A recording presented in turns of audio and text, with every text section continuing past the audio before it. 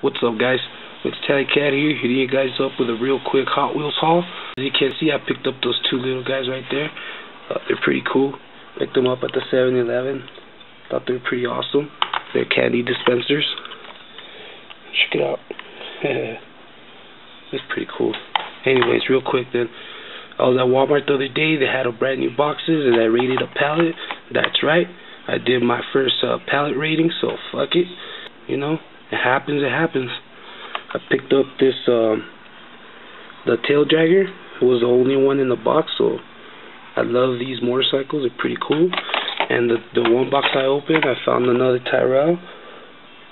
So if anyone needs it, it's up for trade. No problem, hit me up. Picked up some more cars of the decades. Got the 92 Ford Mustang. Got the 71 Plymouth GTX. Got another tail dragger.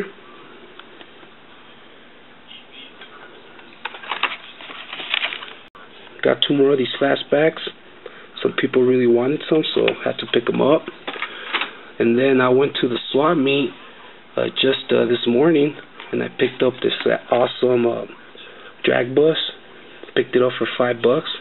And the reason why I bought it was because I wanted to open it up. Wow, that is awesome. That is just sick.